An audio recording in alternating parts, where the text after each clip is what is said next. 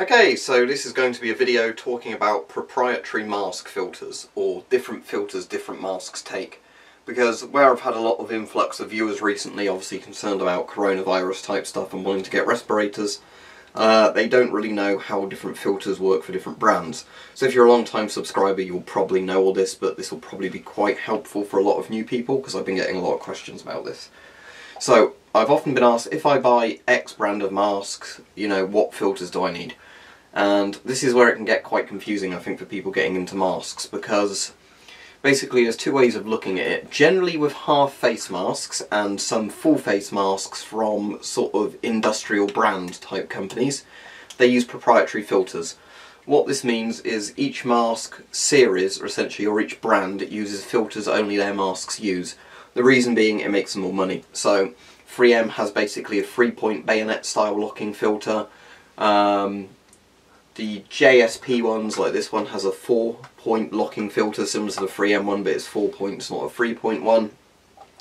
The GVS Ellipse kind of has a cheek filter style system. There's a type of Scott Pro filter, which is a sort of clip-on and twist filter. So basically every brand of filter uses a different, every brand of mask uses a different brand of filter. However, this isn't the same when it comes to military style masks or other types of industrial masks.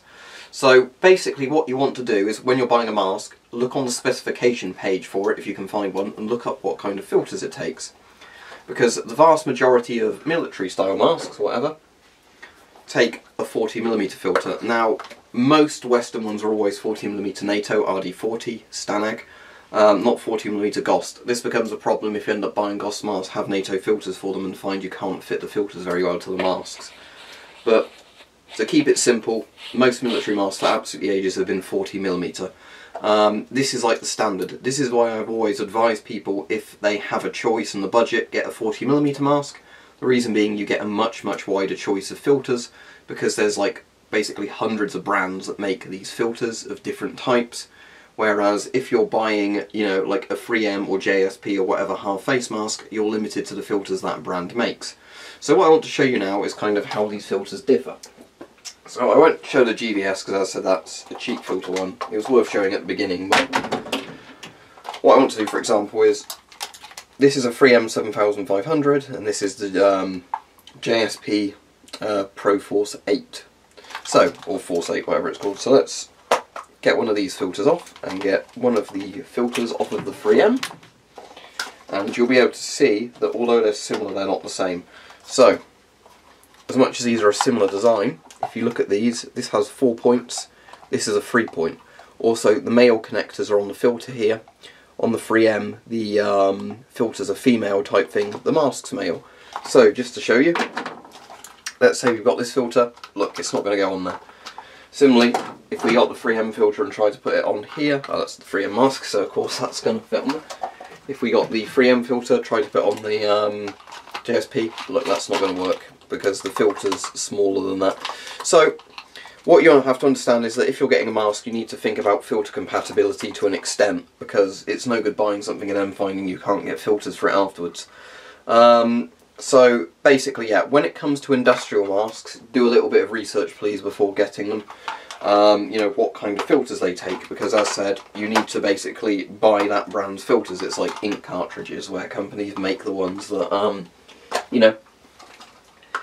although some companies do rip-off cartridges, the point is that, you have to buy that company's cartridges, which gets very expensive very quickly. The advantage of 40mm masks is that so many different companies make 40mm filters that, although often they can be expensive, if you spend enough time shopping around, it's not like one brand that has market dominance of that type of filter. So with 40mm filters, you'll find military surplus ones which aren't guaranteed to protect you in a lot of ways, but they can often be very cheap.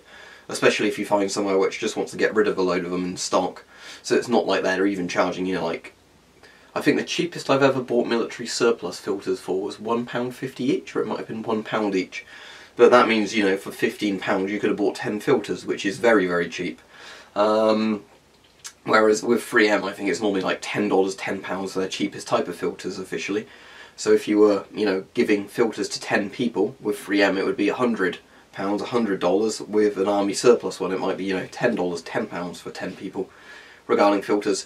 And of course, if you want to get new filters, which is always more advisable, you've still got a lot more choice, you know, whereas you don't really get that with half face masks. Again, things like 3M full face masks, they're still restricted to different types of filters, you know, their own brand, but when it comes to full face military masks or industrial masks made by quite a few companies, that isn't such a restriction. So yeah, hopefully that's answered it, but the simple answer is, if you're buying a mask, firstly see if there's a load of different pictures of it, because if you see a thread like that you can be pretty sure it's 40mm, that's the easiest way of telling. Look at the description, you know, and then ask if you're not sure, but for the most part it's, you know, be aware that no, with half face masks, especially 3M, Scott and all of those, for their sort of branded masks in a sense, no, you can't just randomly buy any filter and fit it. With military masks that's a lot more forgiving because everything was made to like a NATO or Warsaw Pact standard, where the different superpowers had to have tech that was compatible with each other. Not between Warsaw Pact and NATO obviously, but in their own power groups. You know, you wanted your allies to be able to share technology with each other. So anyway, it's like ammo standardisation basically. So there you go. Hopefully that's cleared up a bit about filters for people who weren't sure about it.